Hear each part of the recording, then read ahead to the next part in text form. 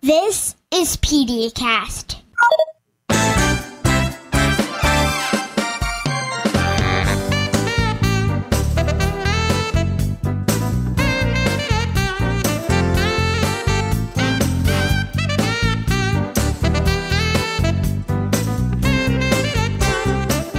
Welcome to PediaCast, a pediatric podcast for parents. And now, direct from the campus of Nationwide Children's, here is your host, Dr. Mike. Hello, everyone, and welcome once again to PediaCast. It is a pediatric podcast for moms and dads. This is Dr. Mike coming to you from Nationwide Children's Hospital. We're in Columbus, Ohio. It's episode 552. We're calling this one Pediatric Anesthesia. I want to welcome all of you to the program. So before we get into our topic today, I just have to say it is so cold outside here in Ohio right now. It actually, as I look at the temperature, I guess I would call 19 degrees Fahrenheit balmy, only because it's been in the single digits for several days leading up to this one. And so hopefully all of you are bundling up and staying warm, those of you who live in the northern latitudes of the United States. And I've actually done several television interviews on keeping kids safe during the cold weather, including one for the Weather Channel. So maybe you'll see me on the Weather Channel. And I have to say that, and people who know me well will understand that if I weren't a doctor, I would have wanted to be a TV weatherman. And I'm always following the weather, tracking storms. If I could do the whole Jim Cantori bit and report from the hurricane in a safe and a practical kind of way, I would have loved that. But as it is, being a pediatrician is fantastic, and bringing up-to-date child health and wellness and parenting information to all of you is also really, really terrific. So I don't have any regrets. I love what I do, but those weather people, I think, probably are having a great time with their job.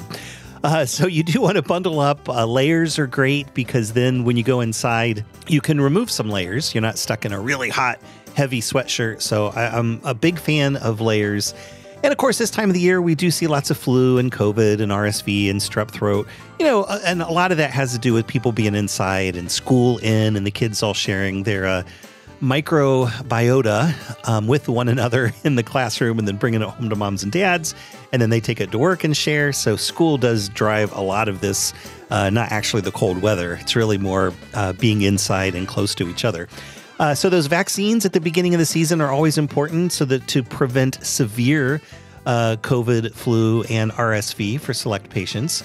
It's not too late to get a flu shot if you haven't gotten one this year. I mean, the flu season sometimes does go into March and April. So if you haven't had a flu shot this year, it's still a good idea to get one.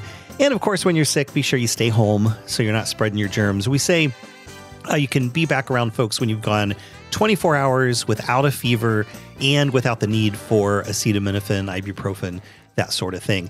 And then one more thing I want to say about these viral illnesses that we see. Strep throat, of course, is the exception to that. We are seeing quite a bit of strep throat right now. But in terms of flu and COVID and RSV, complications of those, ear infections and pneumonia, I guess, kind of makes sense because mouth bacteria can go up the eustachian tube into the ear or down into the lungs when your body's fighting off a virus and you've got all this mucus. So it's easy to understand how those can happen. But something else that we see as a complication of viral respiratory illnesses is actually urinary tract infections, and especially in little girls. And the reason for that is because, when you're sick, you're not drinking as much and you're not peeing as much. And it's actually, especially in girls where the urethra, which connects the bladder to the outside world, is pretty short. It's easy for skin bacteria to sort of crawl up into the bladder, but frequent urination helps rinse them out and prevents you from getting an infection. But if you are sick with a virus and you're on the couch all day, you're not drinking like you normally do, and you're not active, so your kidneys aren't perfusing and making a lot of urine. So you may not be going to the bathroom as often, which then in turn can lead to urinary tract infections, especially in little girls, because they aren't, really emptying their bladder and getting those bacteria out of there. So I hope that makes sense. And that's a reason why, we always say if you have a fever and a cold and then you don't have a fever for, 1 to however many days, and then a few days later you get another fever, it could be a second virus that you've just caught, or it could be one of those complicating things like a urinary tract infection or an ear infection or a pneumonia. So just some little tidbits there to keep in mind during the cold weather and viral season. So let's move on to our topic today. We're going to talk about pediatric anesthesia. When is it needed? What does it entail? Who performs it? And what sort of training do they need? What are some safety considerations with anesthesia in children? How do we reduce fear and anxiety and help really prepare kids for the experience? What to watch for at home afterward, and long-term effects and the latest advancements in the field of pediatric anesthesia. It's all coming your way. We have a couple of great guests this week. Dr.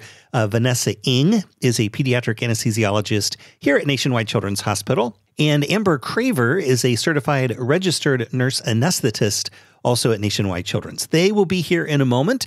But first, I want to remind you, you can find us wherever podcasts are found. We're in the Apple and Google podcast apps, and really all the podcast places out there. You should be able to find us. If you can't find us in your favorite podcast app, let us know, and we'll see what we need to do to be included. Please also subscribe to our show, and reviews are really helpful. Please consider leaving one wherever you listen to podcasts so that others who come along looking for evidence-based child health and parenting information will know what to expect. We are on social media. You can, most of the platforms. We're on Facebook, Instagram, Threads, LinkedIn, Twitter, or X. Just search for PediaCast. And then we have a contact page over at PediaCast.org if you would like to suggest a future topic for the show. Also want to remind you the information presented in PediaCast is for general educational purposes only. We do not diagnose medical conditions or formulate treatment plans for specific individuals. If you have a concern about your child's health, be sure to call your healthcare provider. Also, your use of this audio program is subject to the PediaCast Terms of Use Agreement, which you can find at PediaCast.org. So let's take a quick break. We'll get Dr. Vanessa Ng and Amber Craver settled into the studio, and then we will be back to talk about pediatric anesthesia. It's coming up right after this.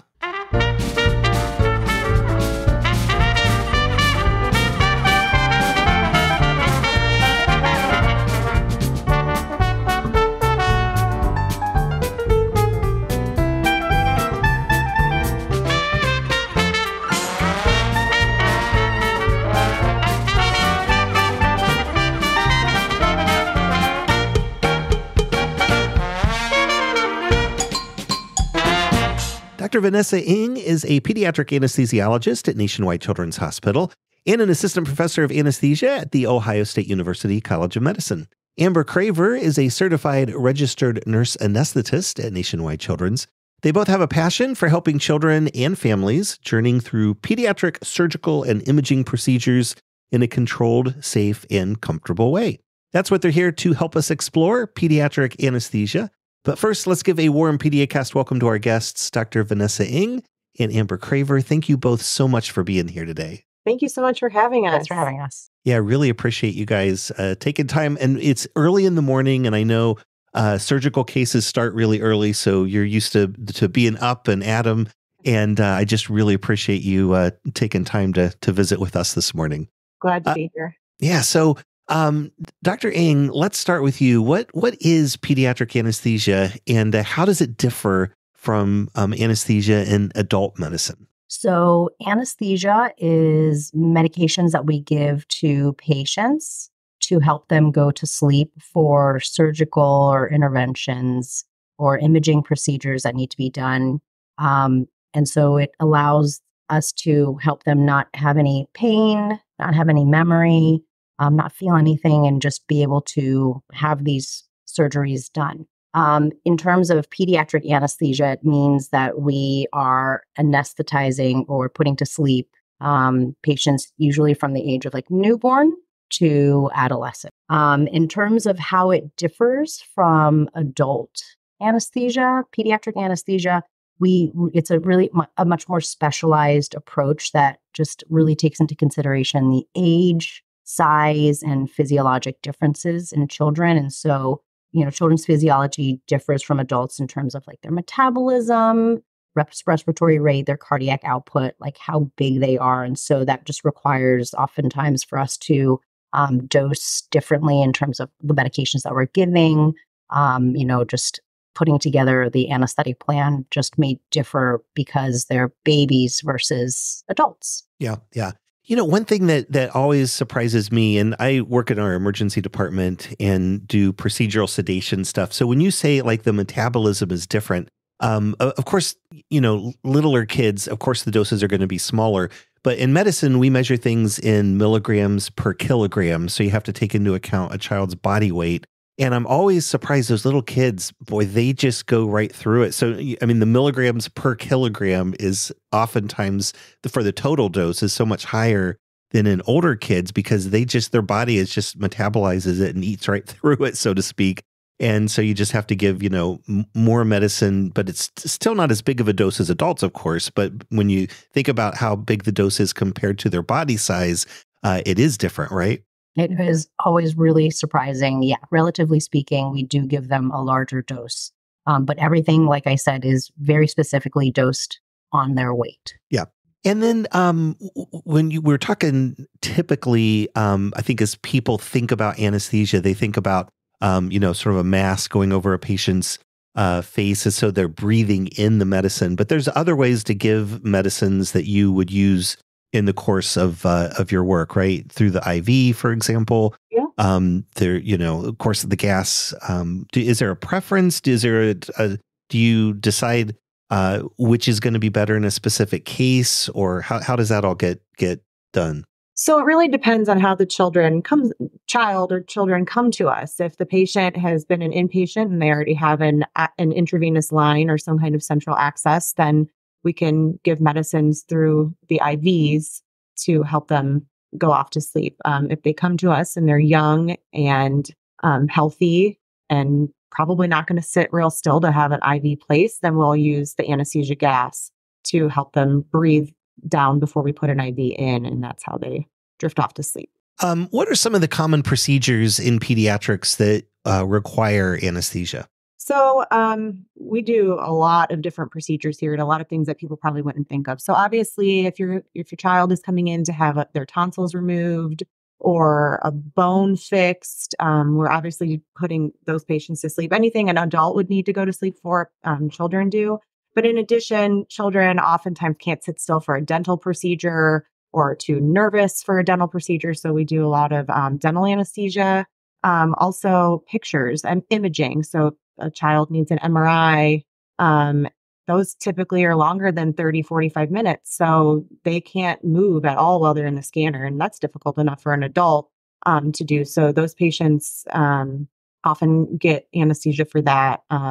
Sometimes we're doing cases in CT scan where they are identifying lesions that they need to inject. And so those patients get anesthetized so that they can be still and the interventionalist can find that exact location that they need to inject. Yeah. So anywhere that a patient needs to be still or the anxiety levels are too high to perform whatever intervention they're doing, you'll find us. Yeah. Yeah. And I do think people would be surprised. Like, you need anesthesia to get an MRI, but you're in a machine that's making noise and it's enclosed and you can't see your mom or dad. And so you can imagine that kids are going to be moving around and then you're not going to get a great picture. And so probably more so than in adult medicine, you're going to, in pediatrics, you're going to have to use something to help them relax and stay still. So it's definitely an important thing.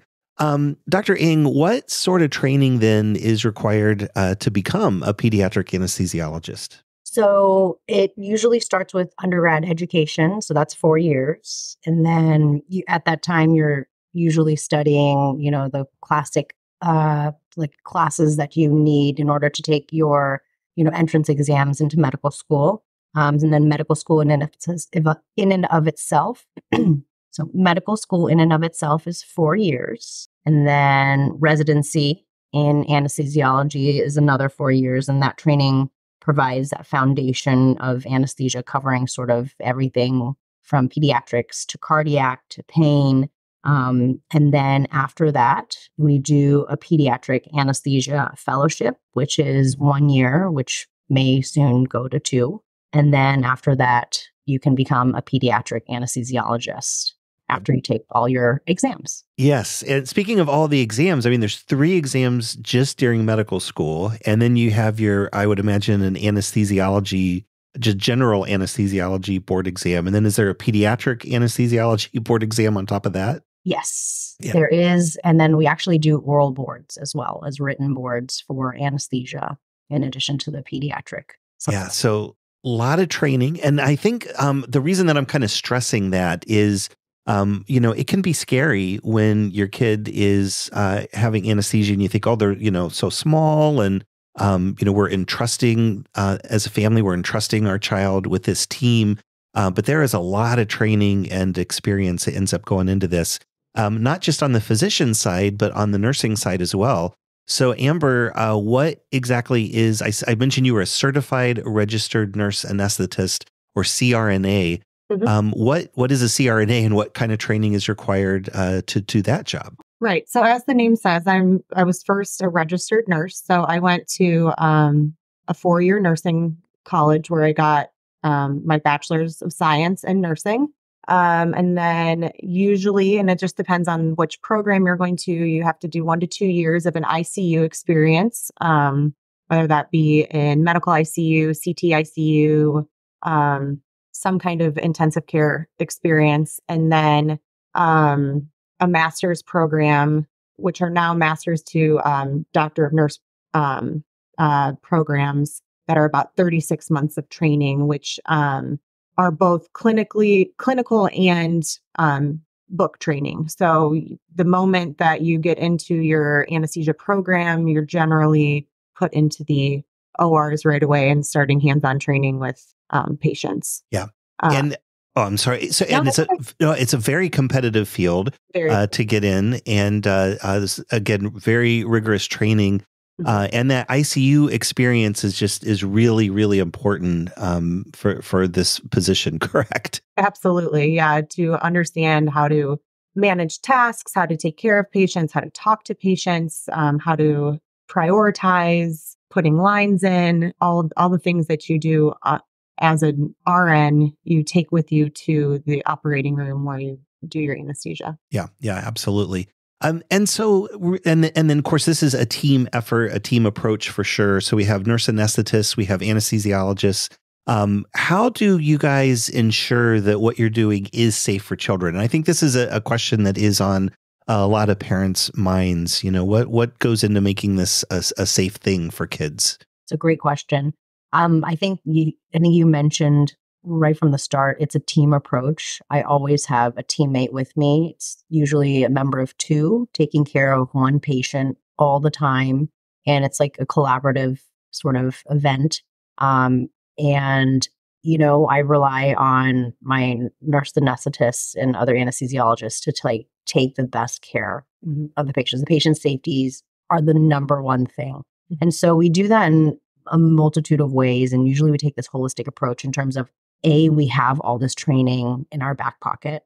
And then the other things that we do is I usually dig into each patient's chart, really sort of like figuring out who they are, what kind of medical history they have, what kind of surgery they're going to be having, and then creating a plan with the nurse anesthetist to make sure that we're doing the best thing we can do for the patient, making sure that they're going to be the most safe they can possibly be. We always, like I said before, we're always dosing specifically on that patient, and if they have any kidney issues, if they have any liver issues, we're taking that into consideration in terms of choosing our medications. We're always using, or let's say, like the size appropriate, age appropriate equipment in terms of managing their airway or putting IVs and lines in. And then we really, like I mentioned before, we really tailor that anesthetic to that specific patient. And then we're monitoring them the entire time that they're under anesthesia, and we're with them the whole time. It's not only the family that has concerns, of course, about safety, but kids, this is definitely a foreign environment. The hospital and the operating room, people are serious. You know that you're going to go someplace where mom and dad is not able to go. So there's a lot of fear and anxiety on the part of kids. So especially when you do pediatric anesthesiology, it's going to be so important to help kids overcome the fear and the anxiety that they have. What are some of the ways, Amber, that you are able to achieve that? Well, a lot of it is taking consideration into the patient's age, developmental age as well, and being able to recognize that you have to treat a 2-year-old differently than you're going to treat a 10-year-old.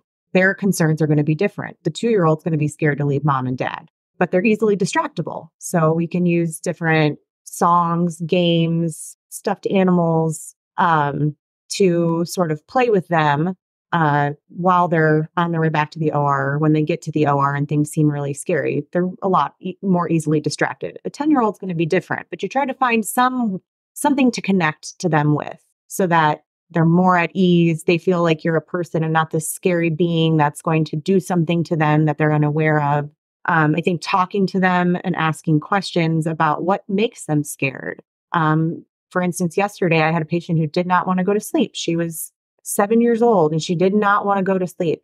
And she had been under anesthesia multiple times prior to that. And so we asked her, well, what are you scared of? What is the problem? She's like, I don't like the mask. And so we were able to tailor her anesthetics so that she didn't need to use the mask to go off to sleep at that point. And that really helped her ease her anxieties. Also, if we know somebody is particularly nervous, we can use our child life specialists who come in and they have toys and games and build a rapport with them. And they can come back to the operating room sometimes with us or to our different procedure areas and help the child's mind be put at ease a little bit, or at least distract them enough. And we also have pharmacological ways to do that. If there's a very, very anxious child, we have medicine that they can take prior to help them just kind of calm down and not care quite as much. And I think a big thing, though, too, is for parents is prior to getting to the hospital is actually having the discussion about where they're going, what's going to happen, what it might look like, and really for parents to be honest with patients. I find that when patients don't have any idea of what they're coming into or walking into or being told that maybe they're not coming to the hospital, they're going somewhere else, that we have a much harder time with anxiety than if we were honest with the children ahead of time. And a lot of times I feel like the parent is also probably anxious and fearful, especially the more removed you are from the medical field. This is not an everyday thing by any means. But we're also modeling behavior. And so our kids really pick up on if a parent is, nervous about something, it's going to be important to, even if you're nervous inside, to at least be strong for your kids. Is that right? Yes, absolutely. Kids definitely feed off of their parents' emotions. And obviously, as a parent whose child is going into a very stressful situation, you're going to have some anxiety and you're going to have emotion. But, talking to your child and hugging them and loving them and trying to not panic yourself is a really difficult thing, but really important thing to do for them. And hopefully this podcast helps too with to parents that are really nervous about their children having surgery, absolutely. Knowing that we are well prepared and we're well educated and we want what's best for those children too. Yeah, definitely. So important. I want to pause for just a moment and a question that I think comes up a lot is, can parents be there when anesthesia starts? So in other words, the parent's presence during this whole thing, is it something where the kid is like rolled away, or is the process start with mom or dad there with them? It really is dependent on where in what procedure they're having, where it's being done, and the child and the parent relationship.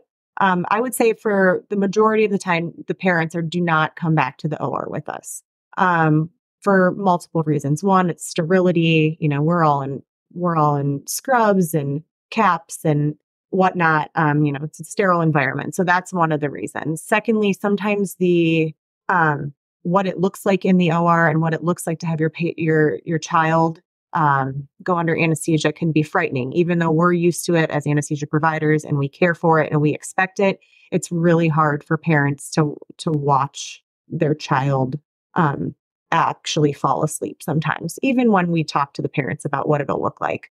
So that's another reason. And sometimes it's just not in the best, it doesn't benefit the parent to be there to see it all the time. There are some situations where a parent's quite used to it. The patient has had multiple anesthetics, and the parents do have a really good rapport with the OR staff and the patient, and that it does help. But I would say most of the time, the child does a really good job separating, whether that's because they've had the child life specialist or some pharmacological agent to help them relax. And then we do a quick hug and a kiss and usually get to wherever we're going pretty quickly and off to sleep pretty quickly as well. And I would imagine that really involves forming a connection with the child, while mom and dad's still there and before you go off to the operating room with them. Because if your kiddo, feels like that they're going with a trusted person, and that really involves, especially for kids in the beginning, not only talking about the procedure and the anesthesia, but also talking about, hey, do you have any dogs or cats at home? And, have you gone on any trips lately? And what did you do for the holidays? And just, forming that human bond can be so reassuring. Again, as you said previously, that you're not just, someone in a mask and a cap and scrubs, but that you really are a person that cares about this kid. And that could sometimes be helpful too, I would imagine. Yeah. All right. Let's move on to Dr. Ng again. And I want to know what the day of the procedure looks like from the lens of the child. So, you get up in the morning, you probably weren't allowed to eat anything or drink anything before you went to bed. And so right from the beginning, it's definitely a different day. So actually, my two boys actually had their tonsils out over the summer. So I can tell you from a parent's perspective, how that sort of like pre-hospital day kind of went. And it was really a normal morning. Like the boys got dressed. We talked about, we had been kind of leading up to the surgery. We talked about what they were going to expect, what we were going to be doing, how they were going to go to sleep, what was going to happen. And so it was a very kind of easy morning, just reminding them we cannot have anything to eat. We can't have anything to drink. And I think we're going to touch upon this in a little bit. But we just had some rules that we needed to follow. And so we were very mindful of that. We brought some like books, games. We packed books and games, some toys, some stuffies, some loveys. And then we went to the hospital. We checked in and, we met the receptionist. They checked us in. And we definitely saw some other kids and other families there waiting as well. And then started seeing some of the nurse and the staff, in scrubs. And then we were brought to the pre-op room where we met some more nurses. And then we started speaking with more of the staff. And so from the hospital perspective, once our patients and families arrive, they are brought into like the pre-op waiting room where they get changed into like hospital gowns with buttons and that type of thing, and socks. And then they get weighed, they get their vitals taken by some of our nurses, and then they start meeting some of the physicians. And so the anesthesiologist comes in and starts talking to us about like the procedure, going over what anesthesia is, how we would go to sleep, that type of thing, all the expectations, and then really talking to the kids about what they're going to expect. So almost like two conversations there. Then you see the surgeon or the interventionalist, and they kind of talk about what they're going to be doing that day. And then, there's like usually some time that you just get to hang out with your family, maybe, watch a show on the TV in the room or play some games, read some books, hang out with your family. And then, the time is right. And you you meet some of the OR staff, more people in scrubs. And then you go off and you have your surgery or your procedure. And at that point, the patients don't remember anything else because they're under anesthesia. And so when the surgery is done, we wake them up. They hang out in the wake-up room or the recovery room for a little bit, where more of our nurses watch them as they wake up. We want to make sure that everything is good. They're breathing well, they're comfortable, everything is good. And then they're usually reunited with their families in either a floor room, or if they're going to go home that same day, in another room where they're, sort of prepped to leave. I would imagine that not that we wish surgery or anesthesia on any kids, but I would imagine it is helpful to go through this yourself as a parent, in terms of having empathy for the mom and dad and the family. So even though you are something that you do every day, when it's your child, was there a little speck of anxiety or fear for you? 100%. I knew everyone. I knew all the nurses. I knew the surgeons. I knew the people that would be taking care of my kids. But, I think as a parent, this is some of the most important people this is like your child. It is the most important person in your life, and you will do anything to protect them. And so you worry. It is a very natural, normal thing to experience it. But, we hope that as the anesthesia providers and people in the hospital, we can impart that sense that we will treat your children like ours, and we would do anything to protect them and make sure that they stay safe. Yeah. And that's such an important point. And the reason that fear and anxiety is there is because there are potential risks and side effects and maybe even long-term effects of anesthesia in children. And of course, when we're trying to decide whether we're going to use an anesthetic agent, you're always thinking about risks versus benefits. We certainly don't want to do unnecessary procedures or, expose kids to chemicals that they don't need to be exposed to. So what are some of those potential risks and possible side effects of anesthesia in children? So I think some of the most common things that people think about are, an allergic reaction. So, some kids might be allergic to a lot of things. And so families wonder and worry, are they going to be allergic to anesthesia? And a lot of times we do try to elicit, are their family, is there a family history? Have they had anesthesia before? And then just something to bear in mind that there's no better place to have an allergic reaction happen than with us in the operating room, where we are continuously monitoring their kids and we can intervene immediately. There's no better place to have that happen than with us. Mm-hmm. And if that was the case, we would take care of it. Some of the other things that are very common, or that can be common with anesthesia, is post-op nausea and vomiting. So a lot of times we prophylactically will give anti-nausea medications while the kids are still asleep through their IVs.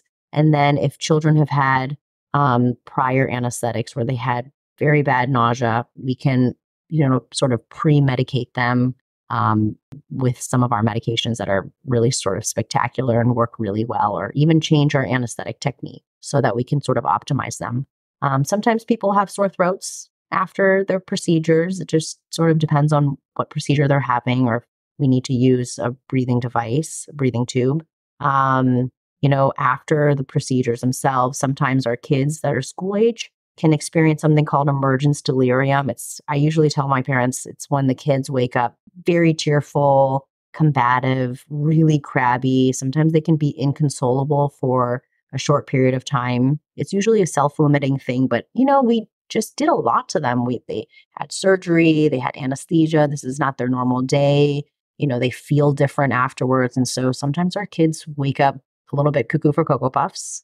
And that is one of the common things that can happen after a procedure, but can be very traumatic for the families when they see that their kids are sort of inconsolable.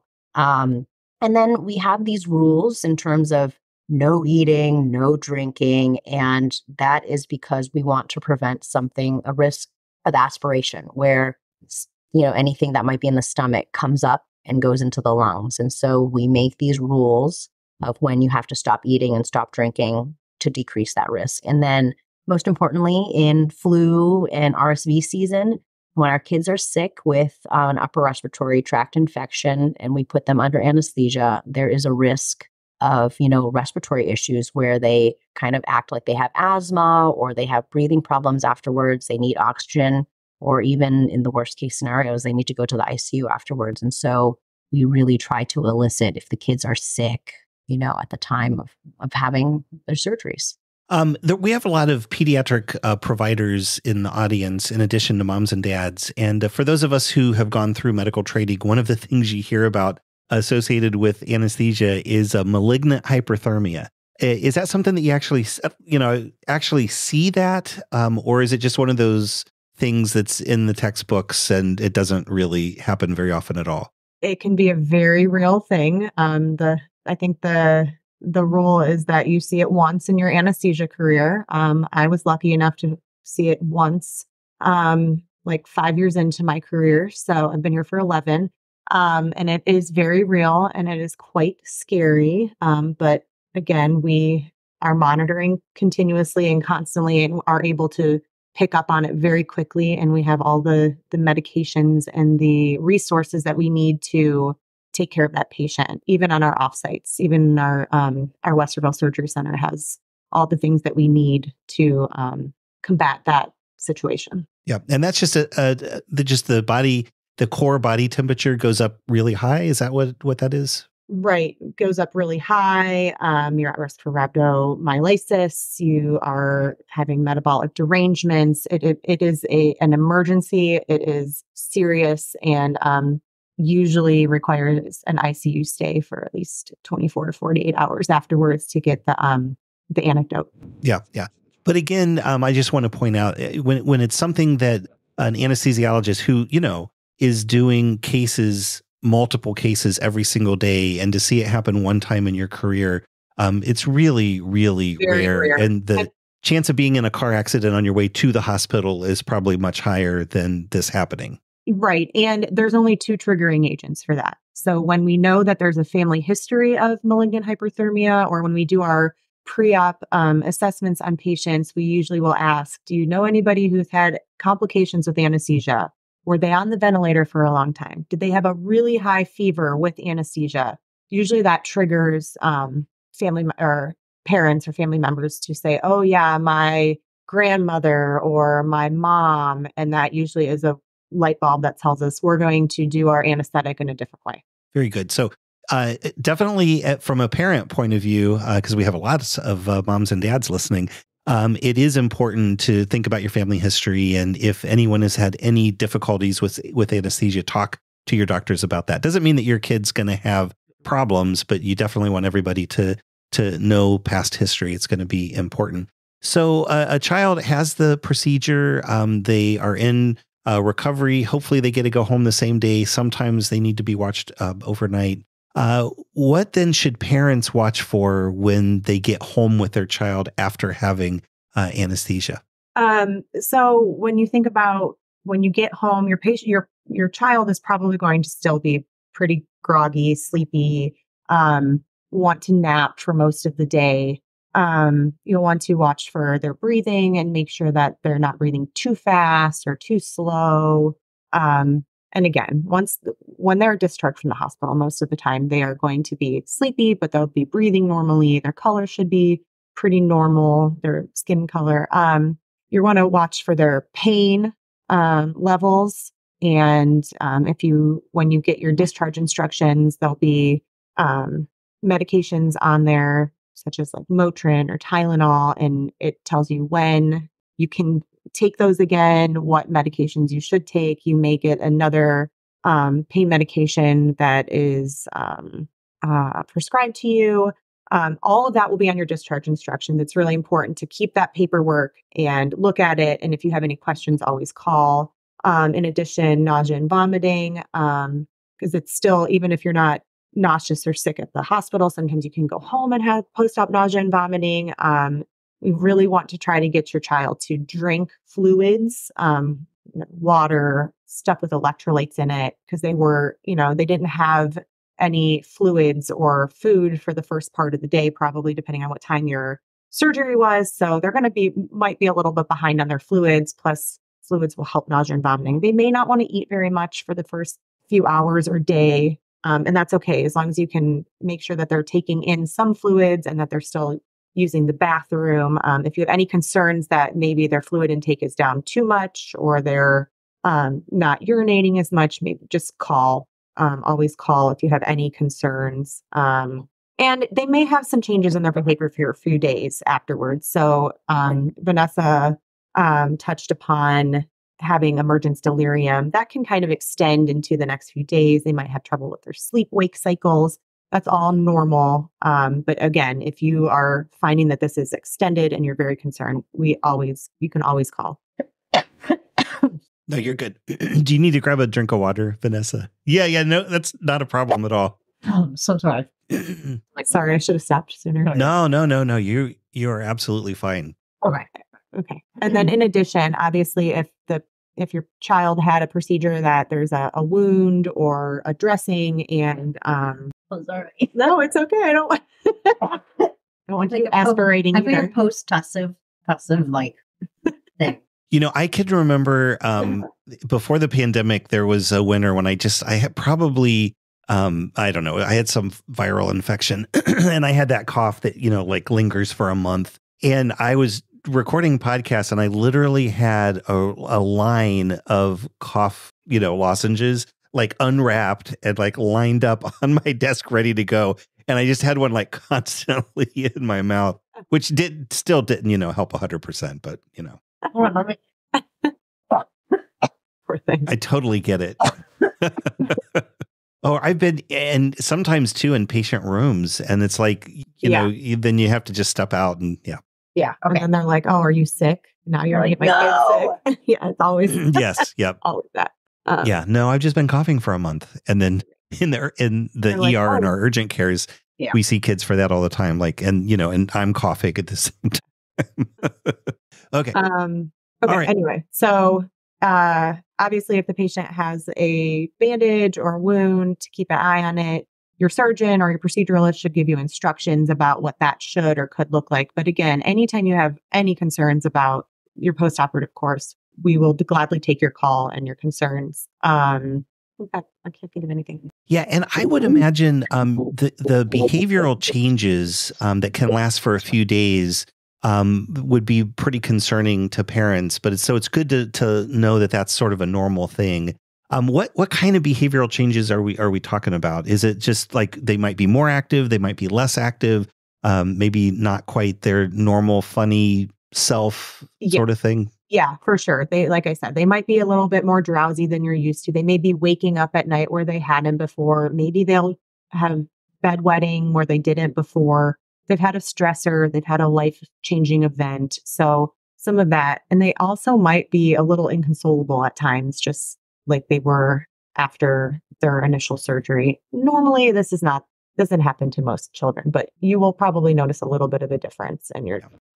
Now, so we're talking days now after the surgery. What about longer term than that? And there's been a lot of stuff in the news, and as parents are Googling things, they're going to come across information about the possibility of long-term developmental behavioral effects of anesthesia on children. Is that something to worry about, or is that misinformation and myths, and there's really no evidence that happens? Where are we with that, Dr. Eng? Actually, I think you've hit it right on the head. A lot of times, one of the big questions I get from parents is like, what about neurodevelopmental issues post, these procedures? And there are some studies that have showed, there might be some potential impact of anesthesia on neurodevelopment in like very young children. These are usually animal studies that show cognitive and behavioral changes, especially in the developing brain. So like very young, like neonates, infants, and that type of thing. Human studies have also reported some associations between multiple exposures to anesthesia at a very young age with a slightly increased risk of learning behavioral issues. Now, what that means is really unclear, and that is part of like what they're studying now. It's really hard to say like, because they had the anesthesia, this is what's happening now with this child, and to make that causation an absolute is really not fair. Sometimes we do have to take into account like, well, is it because they had this medical condition that required multiple anesthetics? Did that have something to play? Did that have a part in that sort of issue. There's just so many factors that could contribute to that. I will say that our surgeons in general and our guidelines usually state we really try to not do elective procedures on children under the age of 3. So if you're having surgery, younger than the age of 3, then, it's a necessary procedure. It's a necessary imaging type of thing. It needs to happen. And usually a one-time brief exposure to anesthesia is not going to harm your child in any sort of way. But, it's definitely concerning, multiple exposures, multiple long exposures. But at the same time, we don't take that decision to operate and put these kids under anesthesia lightly. So it's usually a necessary thing. But we will do everything we can to make sure that we're giving them the right amount, not like excessive, too much, overdosing them in any sort of way. We really want to give them the minimum amount, but to make sure that they're safe, they're comfortable, and that it's appropriate for the surgery or procedure that they're doing. And avoiding it as much as possible if we can. If there's other techniques we can try to safely get the child through the procedure, then we will do that too. Yeah. And I think that from a parent's point of view, when we have kids who do then end up having autism, for example, when it's something that a lot of people experience that's very common, like immunizations, for example.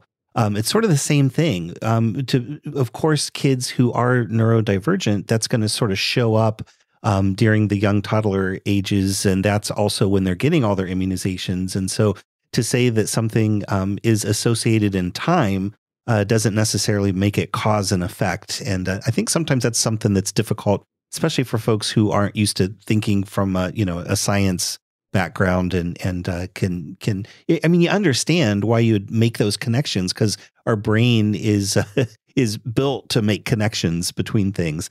But again, it's not always cause and effect, and that's an important point. But I would imagine there's still studies going on, and we're trying to. Oops, we are sorry. I just spilled my water. We are. There wasn't much in it though. So, we're always trying to keep things safe for kids and study this and get the evidence and make sure that we're making good decisions that are, in the best interest of children. And I would imagine then that there are advancements that have been made over the years in pediatric anesthesia and will continue to have advances that make this safe for kids. Dr. Ng, what are some of the recent sort of hot topics in terms of research in pediatric anesthesia?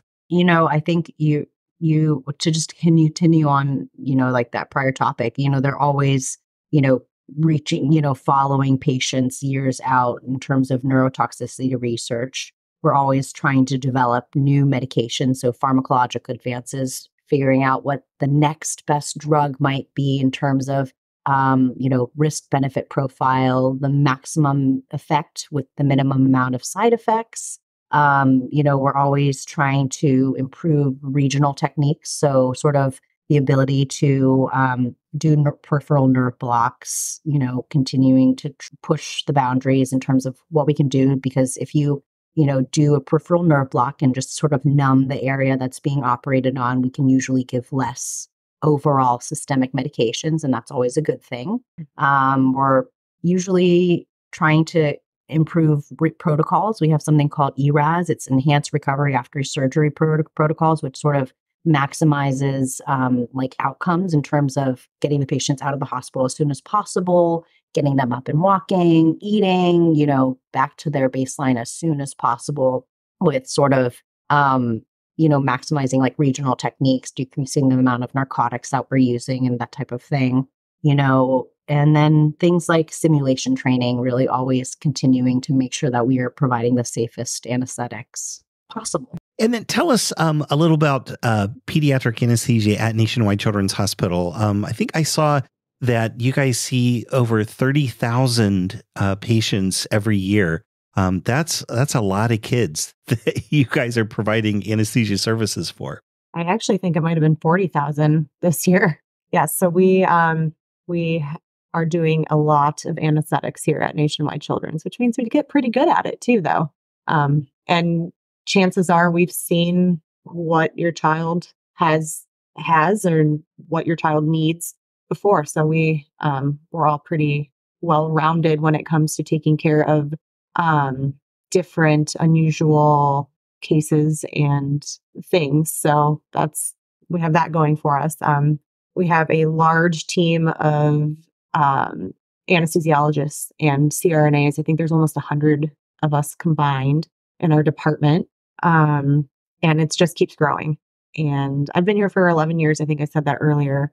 And I've seen such an incredible growth here and so many new things that we do. And, for example, the enhanced recovery after surgery and different procedures that we're trying and working with our surgeons to really maximize safety profiles and have best outcomes and patient satisfaction over the past 11 years. It's a really incredible place. It's an incredible place to work. There are great surgeons, great staff, just really good people that when you come here, that somebody who really wants to be here and really wants to take care of these children. Yeah. And not only for the kids of Central Ohio, but we see folks who come from all over the country who travel to get care here. And so part of those 40,000 patients are not just here in Ohio, correct? Or in the States. We see people coming from overseas too for some of our procedures. So. All right. Well, Dr. Vanessa Ng and Amber Craver, we really appreciate you guys stopping by so much. We are going to have quite a few links in the show notes for you. So if you head over to PediaCast.org, you'll find those. Of course, we'll have a link to anesthesiology and pain medicine at Nationwide Children's Hospital. There are also some links there from the American Academy of Pediatrics. For example, what is a pediatric anesthesiologist? Information for parents, more info on the day of the procedure, frequently asked questions that you may have about anesthesia safety in infants and toddlers, all from the American Academy of Pediatrics. So if you want to read more about the things that we've been talking about, just head over to the show notes at PediaCast.org. Also a link to the Society for Pediatric Anesthesia, which has some interesting information both for professionals, but also for parents too. So once again, Dr. Vanessa Ng, pediatric anesthesiologist at Nationwide Children's Hospital, and Amber Craver, certified registered nurse anesthetist here at our hospital. Thank you both again so much for stopping by and visiting with us today. Thanks so much for having us. Thanks for having us, Dr. Mike.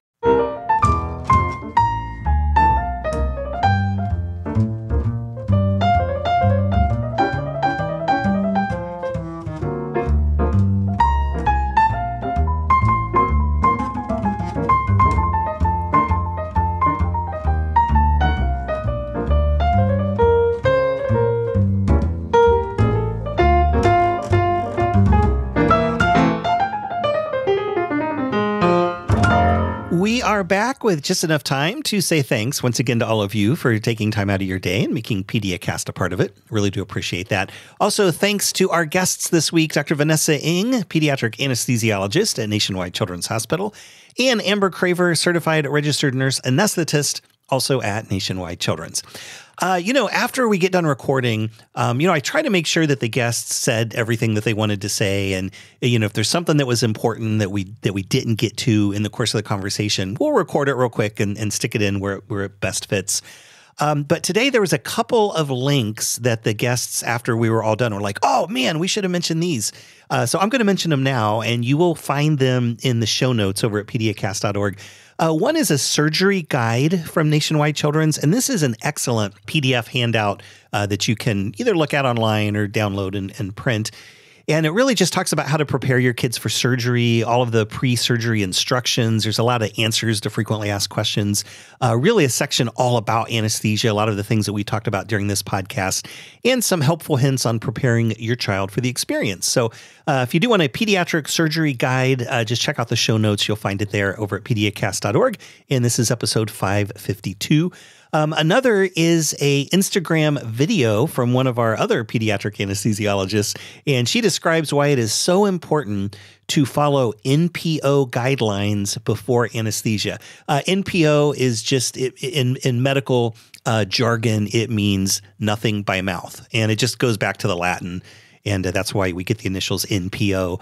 But why is it important? They say don't have anything to eat or drink after midnight or for 8 to 12 hours before the procedure.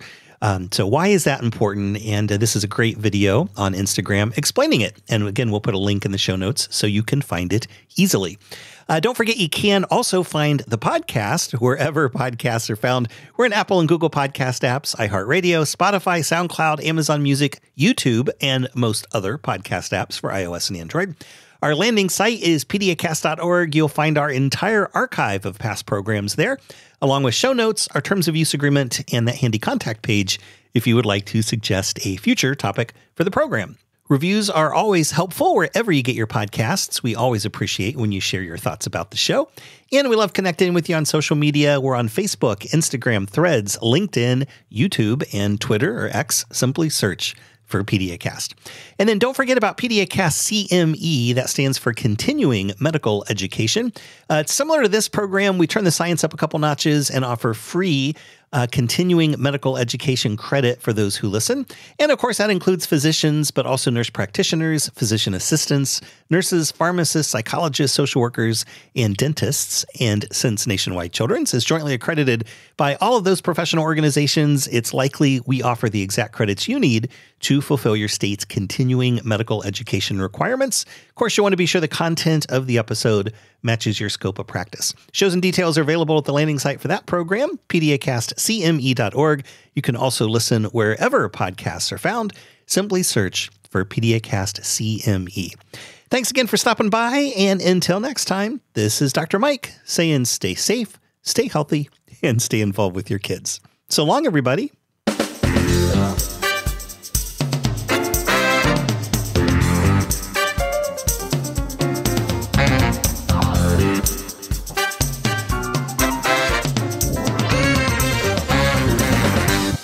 This program is a production of Nationwide Children's. Thanks for listening. We'll see you next time on PediaCast.